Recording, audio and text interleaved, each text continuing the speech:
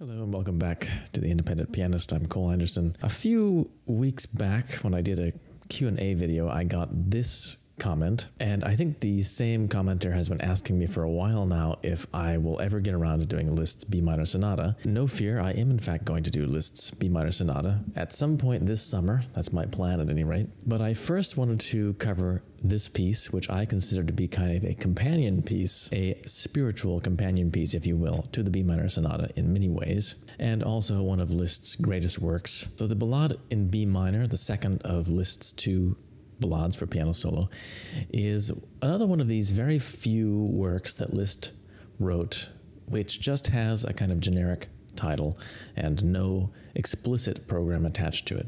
As I'm sure you'll be aware if you've looked at Liszt's works at all, or any of the pieces that I put on this channel, more often than not Liszt would include a quotation from a poem or some kind of reference to a story, a legend, a painting, what have you. But here there's nothing written in the music, at least. However, according to his students, or at least one of his students, there was a fairly well-known legend that Liszt actually had in mind when he wrote this piece, which is the story of Hero and Leander. We have this information from Claudio Arrau, who got it from his teacher Martin Krause, who was one of Liszt's later pupils. It was also supposedly common knowledge among Liszt's pupils that the sonata in B minor also had a program that Liszt again decided not to make public, which was some kind of imagining of the Faust story. All this is debatable, of course. We don't have a large body of reference for any of this, but the story fits the music so well that it's actually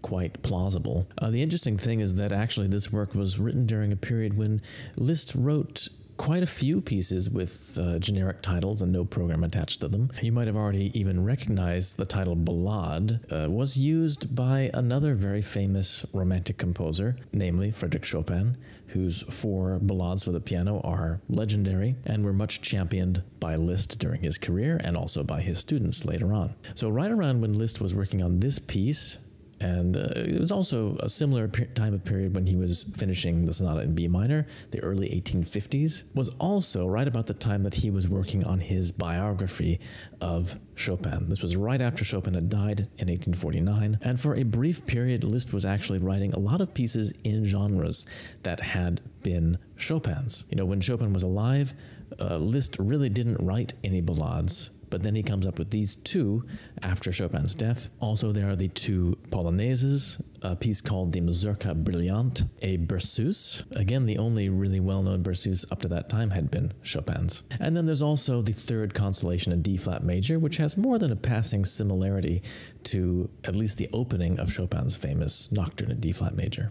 And there definitely are passages in many of these works, particularly in the Mazurka and in the first Polonaise, which are very reminiscent of Chopin. They could almost have been composed by him. However, as a whole, these works all are very much original to Liszt. Even if he was inspired by Chopin in certain ways, these works do become very much his own kind of creation. And that's definitely the case with this ballade as well. I think the basic structural idea of this work is also very akin to Chopin's ballades, because I see them as kind of a reaction to the legacy of the Viennese classical composers, particularly Beethoven.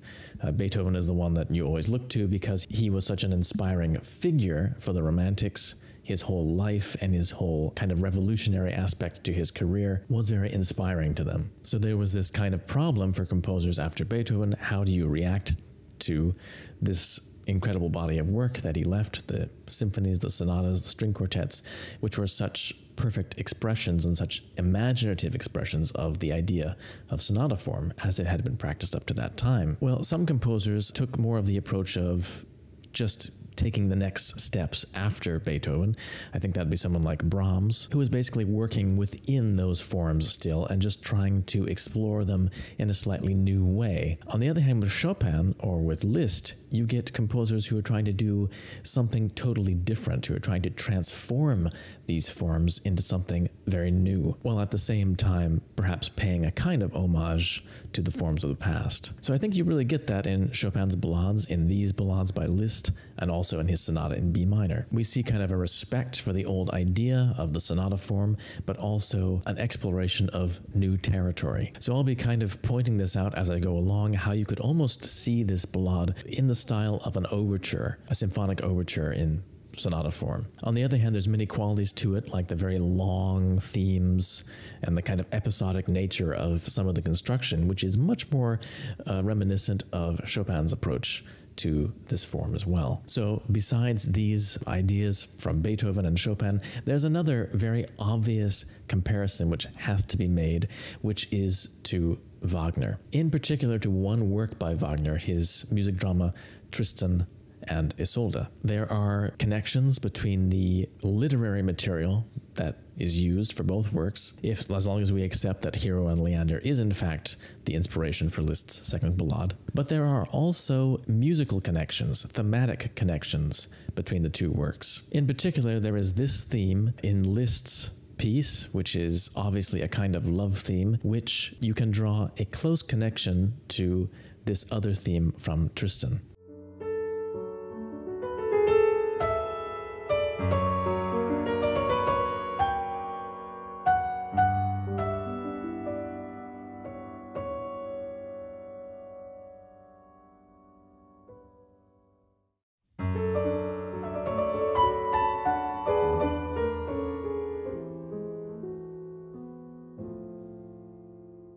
Wagner wrote Tristan later in the 1850s, so it was after Liszt's Ballade, and it seems clear to me that the musical language and the whole style of rhetoric in this piece was probably very inspiring for Wagner. Of course, it's hard to say how these influences flow. Wagner had written, I think already at this point, the theme for Brünnhilde from the Ring Cycle, which goes kind of like this.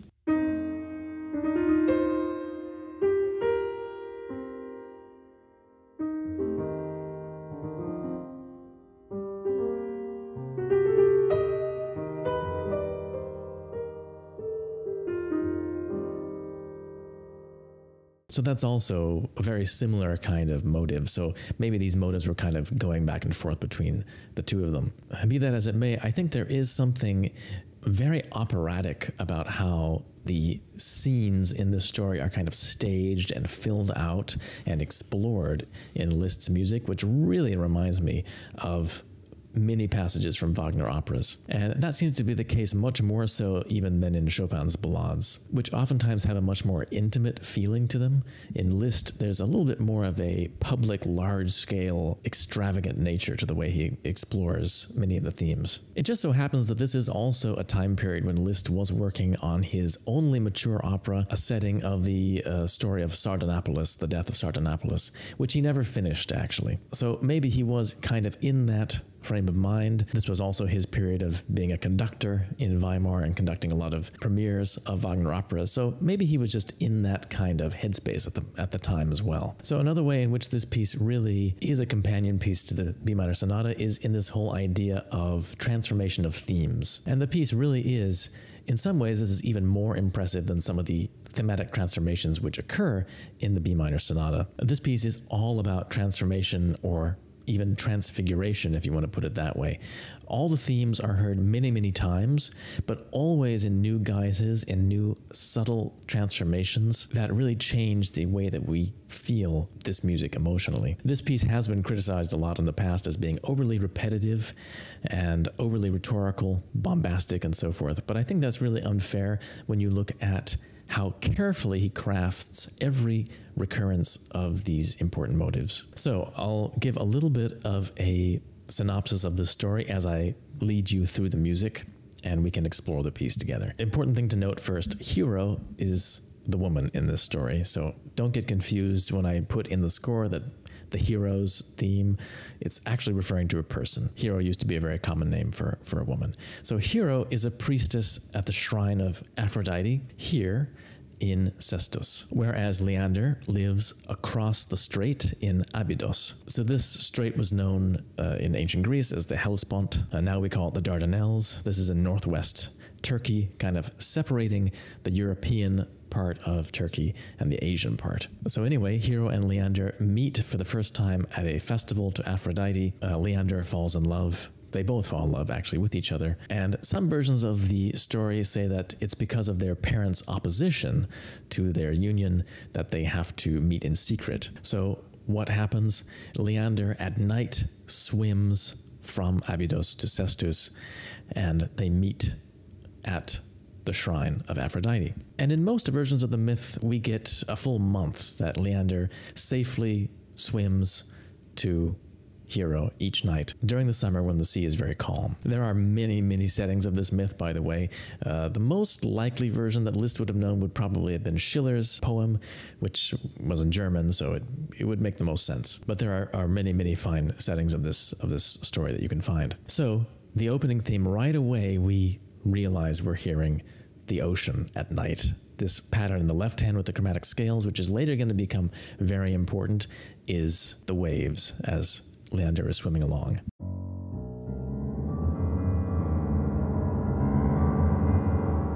And then we get another theme, which just happens to be in kind of a similar shape, actually. It has a rising and then a falling aspect to it, but it's in long notes and it's very rhetorical.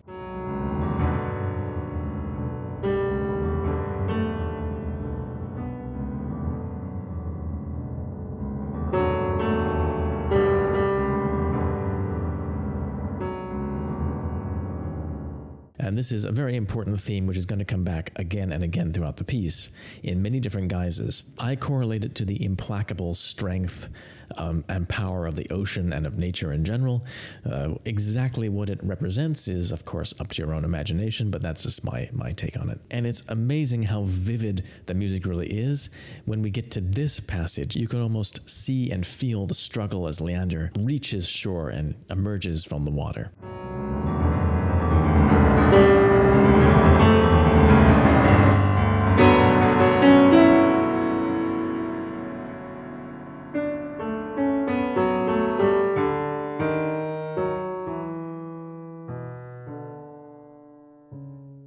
Then we get these kind of very solemn chords, which could represent many things. I actually read one comment on a YouTube video that someone suggested that it could even be supposed to set the words Ich liebe dich, I love you, first with Leander saying it, and then in the higher setting with Hero replying. Or perhaps it's supposed to just represent the solemnity of the shrine when Leander arrives.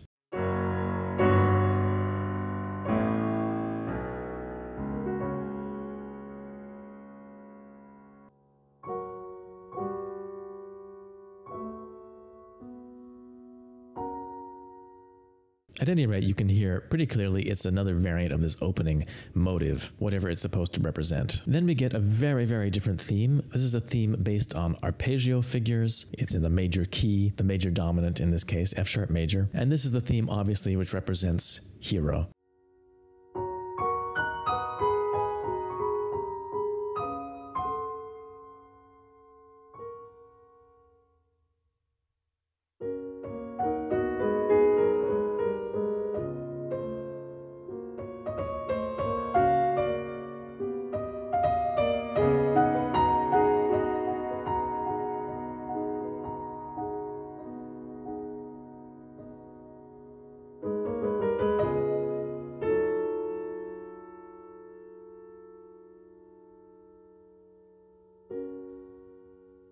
So again, there's a little bit of a feeling of sonata form being suggested here because we have two very contrasting melodic ideas, and the key relationship is right too.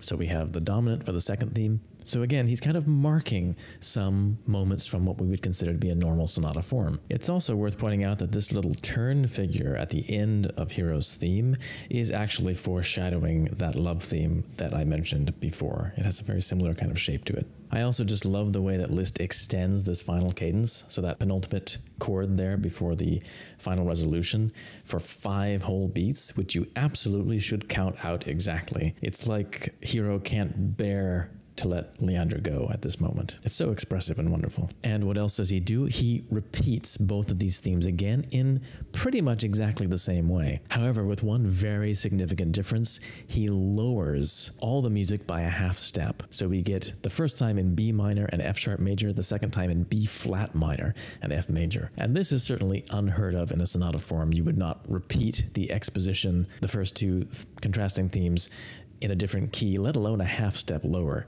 which is very, very weird sounding. It certainly would have been really weird sounding at that time, and even now it has kind of an odd, creepy feeling to it. Liszt does write some very subtle changes. He actually adds one extra little melodic turn in the first theme the second time around, and it's clear this is not a mistake. If you look at the manuscript, you can see that it's really pretty clear that he wanted to change this the second time. So reacting to that, I really think reacting to the change of key and to this little alteration that Liszt has made, you shouldn't play the second time exactly the same as the first time. It should be a little bit more anxious, a little bit more uncertain. The sea is still calm, but there is this dark undercurrent here, and perhaps it is a little bit harder for Leander to reach shore this time. And then we get the third night. So in Liszt's version, we just get 2 peaceful nights, and then the third night is when things start to heat up. And the first thing we hear is something which is not very water-like at all. We hear these, sounds like it would be played by trumpets or some kind of brass instrument, this little fanfare.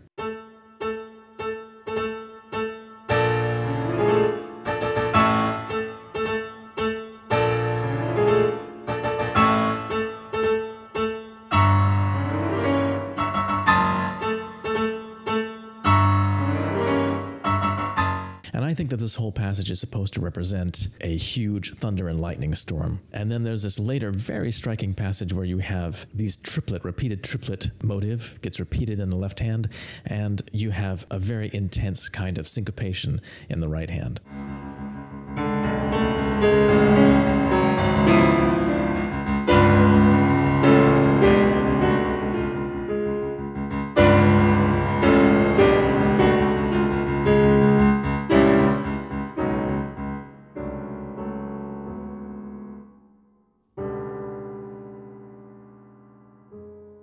And so this is just my idea. I think that in this part, we're actually sensing Leander's internal turmoil as he's facing the danger of this huge storm at sea before he actually makes the plunge to swim across. And so then a little bit after this passage, we get a new motive. Actually, it's kind of related to something that came before, but it's set now in broken octaves in the right hand.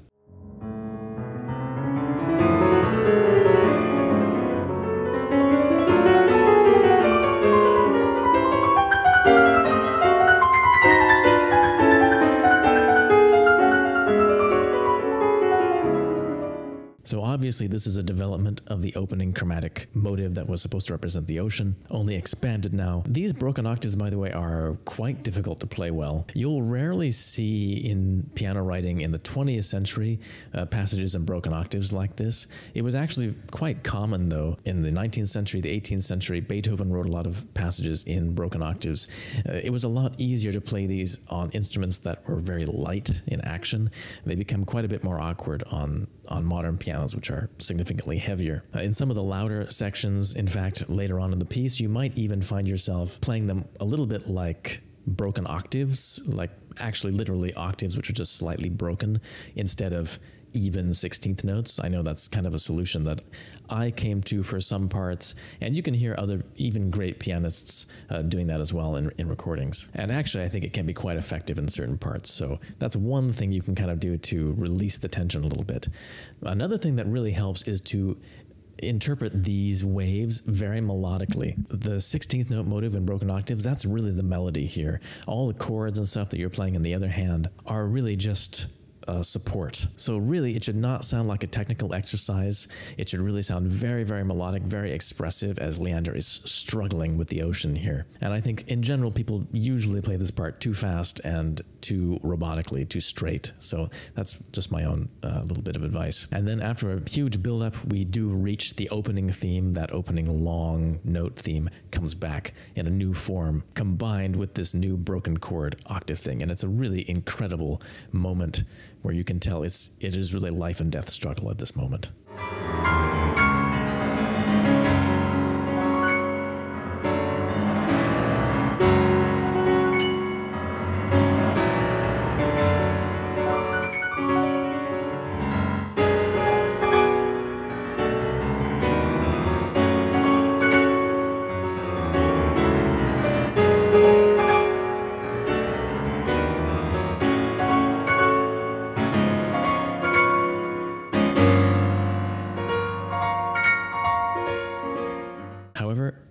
It seems that he reaches shore again this time, and we get a new theme. We get that love theme that I was talking about before, this theme right here.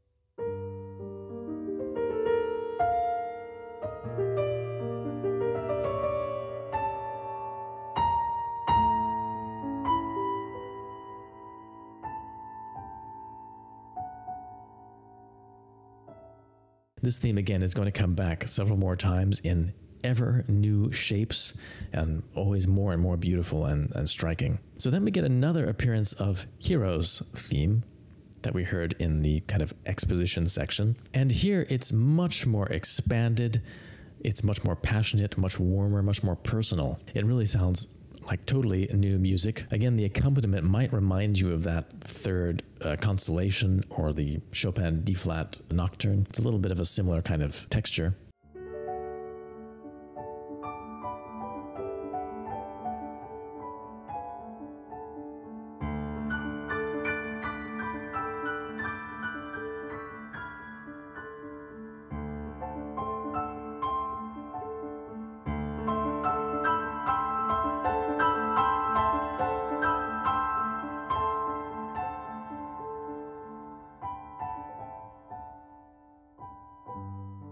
Now, going back to kind of the structural technical element, now we're actually in the related major key. Our home key of B minor, we're now in D major. So again, this kind of makes sense as being a starting point for something like a development section. It would be very common to have the second theme in a sonata form be in D major. So usually you wouldn't have both B minor and the dominant F sharp major and then also D major, but Liszt is kind of doing, he's actually found a way to combine both types of harmonic motions here. Normally you'd only have one of those in a sonata form, but it still works for kind of a sonata form area. So the second night with all the waves and everything started in F sharp minor, so it started in the minor dominant. It kind of all fits together. We're still fairly close to home as far as the key world goes. So for the fourth night, it kind of starts with what I might call a false recapitulation, because we hear the opening theme again in a very similar setting to how it was at the opening of the piece. So as you recall, the opening was like this.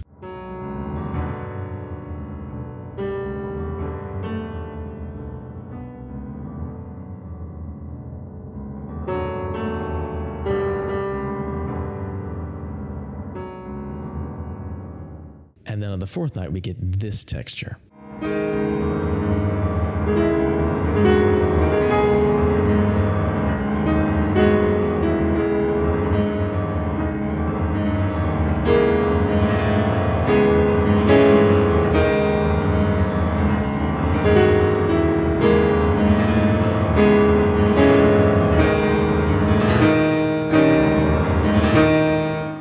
So you can hear that it is very similar, but at the same time, the differences are just as striking.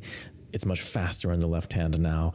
It's louder. The right hand is thicker, the way it's written with chords. We're also in the wrong key. We're basically in the key of G sharp minor at this point, and we're going to go pretty far afield. We're going to go into C minor before coming back towards E minor and the home key of B minor. So this is the climax of the story at this point. This is the true struggle, the biggest storm of all. And it's pretty striking. You can even see the exact moment where Leander is overwhelmed by the waves and drowns. You'll notice also that in this climax, the triplet motive from the beginning of the third night comes back in a greatly amplified version.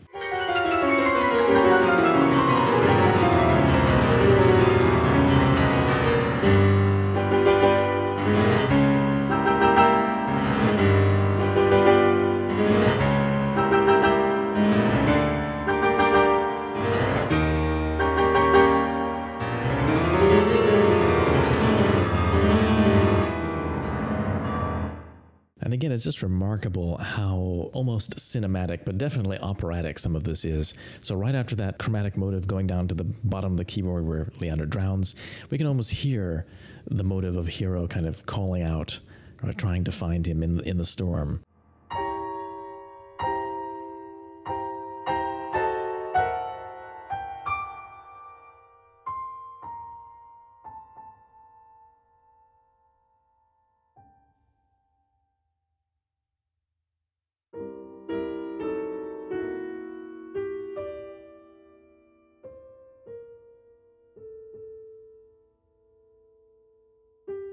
The writing here also has a very recitative-like quality, which I really associate with some of the recitative-like passages in Wagner music dramas. And then we get the love theme again, this time in B major.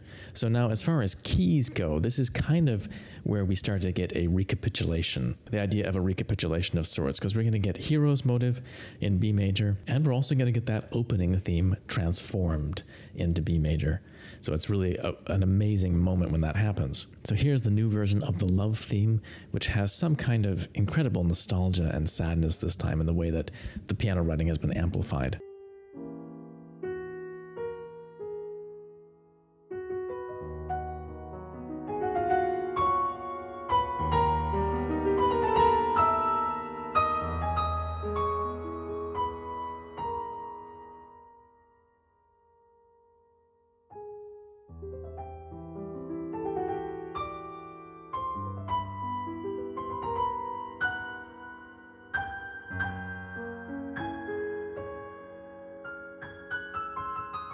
And then next we get Hero's motive one more time. This time again, it's very, very different from its previous incarnations. The first two times it was kind of innocent. The third time it had this more kind of generous, passionate, very human quality to it. This time it's more kind of frozen and disembodied. It feels almost like distant bells or something like that. And it's very important, I think, here that Liszt actually doesn't write any dynamic indications until the very end of this section.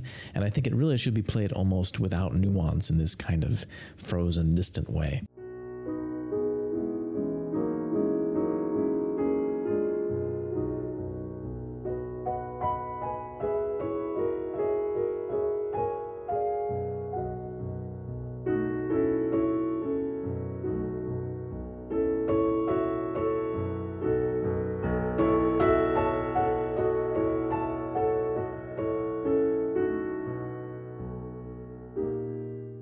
So my own interpretation, I do feel that when the love theme comes again in this new form, there are many depictions of Hero finding Leander on the shore. This is one version that the myth oftentimes takes. One of my favorite might be this sketch by Alexander Runsman, Scottish artist. It's only a kind of a pencil drawing, but it's very, very moving and powerful to me. I think it captures this moment really well, and it really relates to this music in my imagination. So there's this moment, I think, in the love theme where she finds Hero's body, then this kind of disembodied version of Hero's theme where she's just kind of in shock and kind of frozen there. And then we get the transfiguration of the opening theme, the theme of the ocean, of the power of nature, the implacable power of nature, at least in my interpretation. Let's hear them side by side. The first time that this theme occurs at the very beginning of the piece.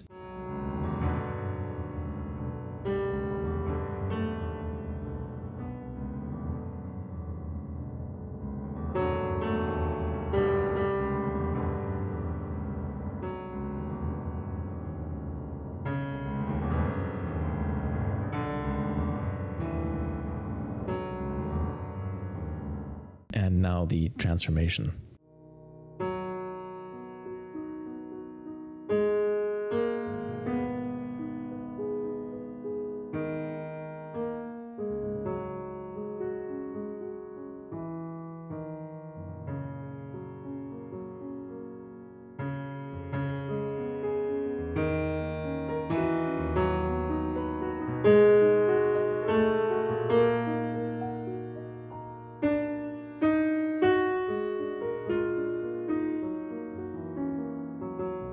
Again, for me, the drama here is so vivid. You can almost hear in the music Hero seeing the ocean again, only now the ocean is calm, and now also perhaps in her mind she can feel that it has the power to reunite her with Leander. In most versions of the myth, Hero throws herself into the ocean from the top of the tower of the shrine of Aphrodite. And there are some versions of the myth, I believe, where she's lifted up by Poseidon, or some which are more prosaic, just have her being washed up on the shore in an embrace with the dead Leander as well. And people find them together, they put them in a lover's tomb, and they become part of history. So you'll you'll remember also that in Tristan, there's a very similar kind of ending, Isolde's Liebestod, which she sings to the dead Tristan, and then she also falls down in an embrace and dies. We assume she dies on Tristan's body. And there's this idea that the death actually has this transfiguring power and can reunite the lovers. So whatever you think about that, it's a very powerful theme, a very common theme for romantic artists. So this transfiguration of the opening motive is repeated several times with one very brief callback to that love theme, but in a very new form, a very mysterious kind of reharmonization. And it ends with this passage in alternating octaves marked Precipitato, which I've always assumed is actually Hero throwing herself into the ocean from the top of the tower. But instead of having a tragic ending, this is seen as some kind of an apotheosis of love and dedication. So we get two final statements of this opening theme transformed into B major. And here there is, of course, again, this kind of suggestion of water and the waves. And Liszt writes this absolutely iconic version where there are these huge ascending scales, and you have to trade the melody between the right and left hand as you play them.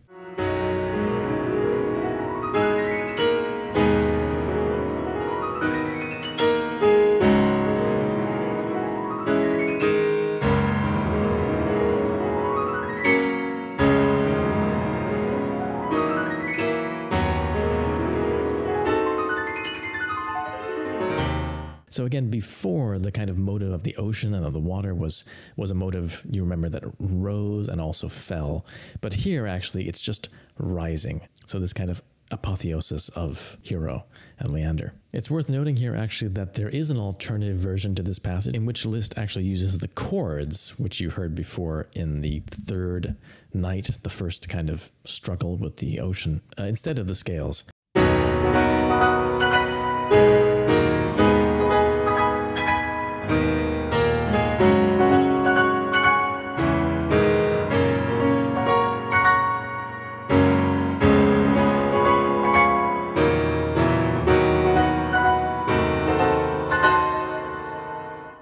I think this is a clear case where his ideal musical version was the Ossia passage.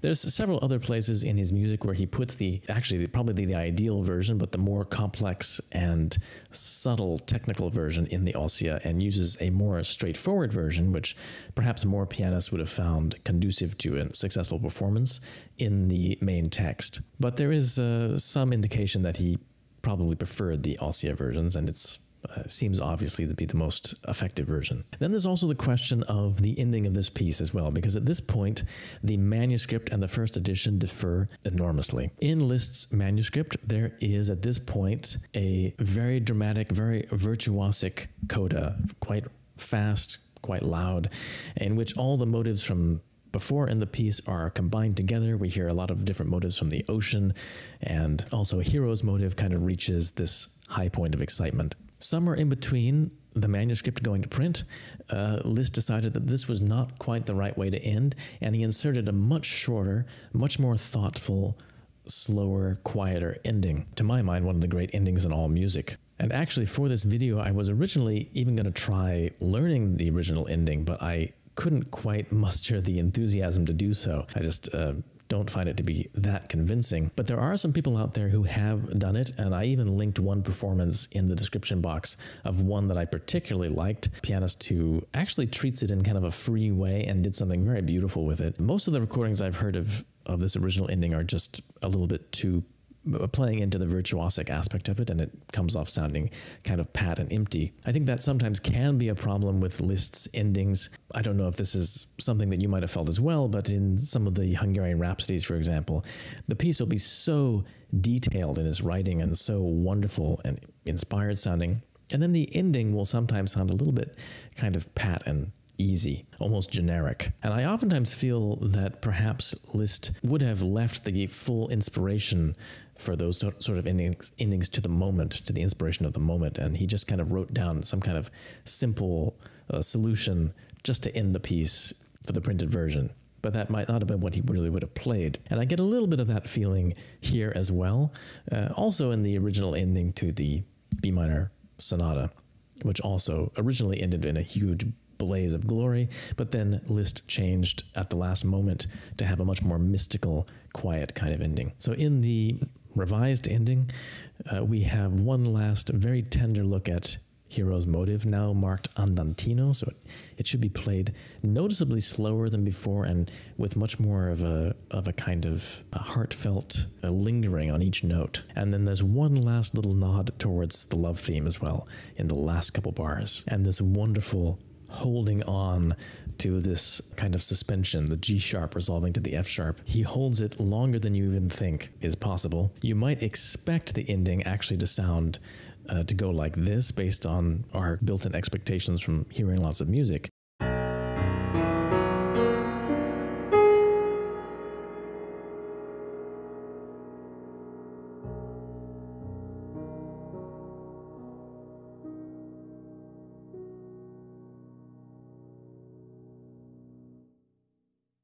But instead, Liszt extends it even a little bit further.